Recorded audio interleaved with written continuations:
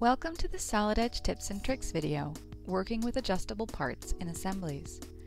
Displaying deformable parts like a suspension, bellows, and springs in a mechanism like a clamp is a common requirement in assembly modeling.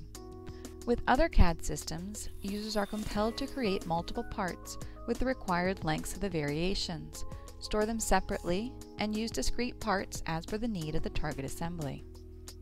Solid Edge with synchronous technology gives you an unprecedented advantage by allowing you to design a part with a specified variable as driving, which makes the part adjustable. Let's take a look. Here is the model of a spring, which was marked as adjustable when it was created, with its height specified as the dimension to vary and adjust when the connected components move in its assembly. As you can see, when the spring is inserted in the assembly, you can specify it to be used as adjustable and match a corresponding assembly variable that it should update with. Solid Edge then asks which assembly variable I want to make equal to the length variable of the adjustable spring.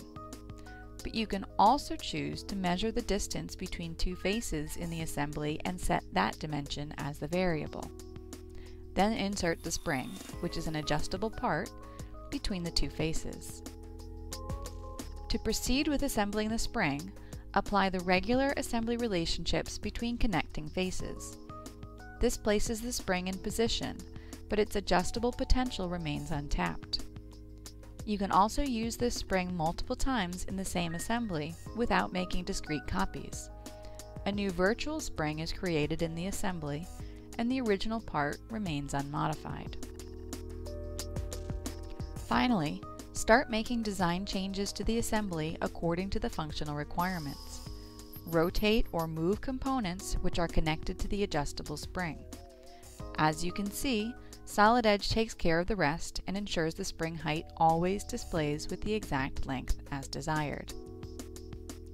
Advantages of making a part adjustable are multifold. First, they save the hassle of maintaining multiple parts. In addition, there is no need to know in advance how many discrete variations the adjustable variable needs to make, since the varying dimension is adjusted dynamically to virtually any value according to its function in the assembly, saving you time and increasing productivity.